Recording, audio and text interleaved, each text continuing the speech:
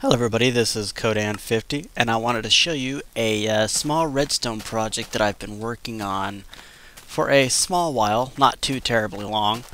I've been doing redstone circuitry for only a small portion of time now, so I'm still very much amateur at it, but it seems pretty logical enough, so I thought I'd throw together a small little experimentation.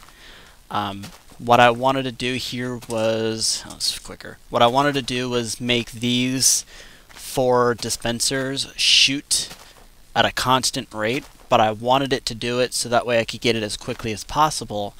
I keep running into problems with redstone where I'll use a really fast tick, but it won't shoot very fast. In fact, if I try to go any faster than what I've got right here, then they don't seem to shoot at all, which is fine because I don't know how to make it any faster than what I've got right here. Now, here's how this circuit works, and you'll probably be able to take a look at it and laugh because there's probably a more efficient one out there.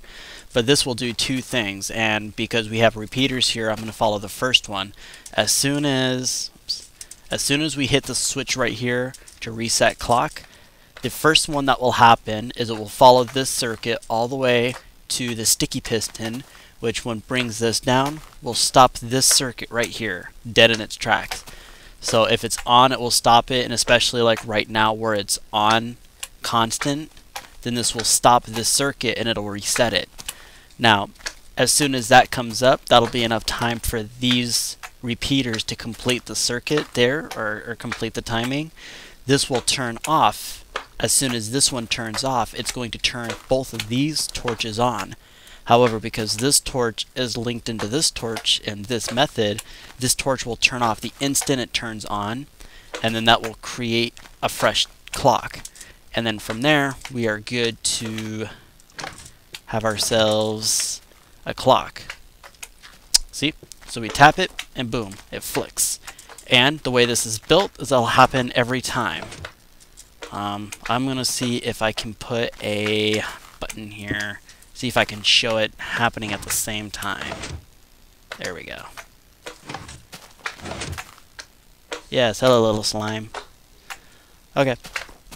So, now that that's going on, and now that we know that the clock is working, let's go ahead and flip our lever to the on position.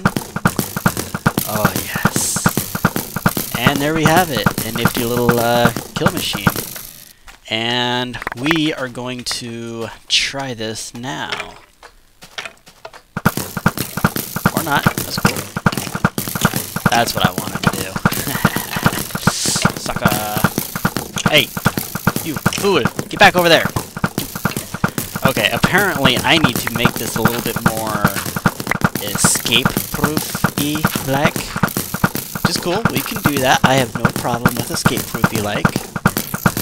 There we go. That's more escape-proofy like. Almost. It's not the nicest redstone circuit I've ever done, but it is one of my better ones.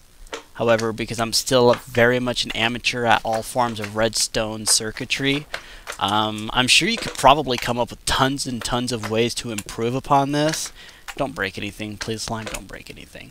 I'm sure you can come up with tons and tons of circuit designs to improve upon this simple little clock. But other than that, yeah, I mean, that's my little shooter. Humble little shooter. It's a little bit bigger than it really needs to be, but you know, that's cool. Just to kind of show you on my server, I'd actually been working on the same thing over here, and that's a little bit different from this one, which is the same exact thing, only it's lever controlled. It kind of uses the same thing, but it really kind of doesn't at the same time.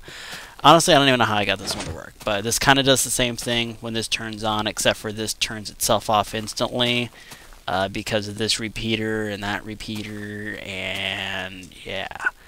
So, I mean, you could do it one way or the other, whichever you find is more convenient to do. I'd say for servers, this one's probably better because that way you're not wasting CPU time on these redstone interaction happening. That way you can have better control over it, and it's probably going to be easier to turn on and turn off when you need it. But yeah, that's my little one-tick clock. Thanks for watching.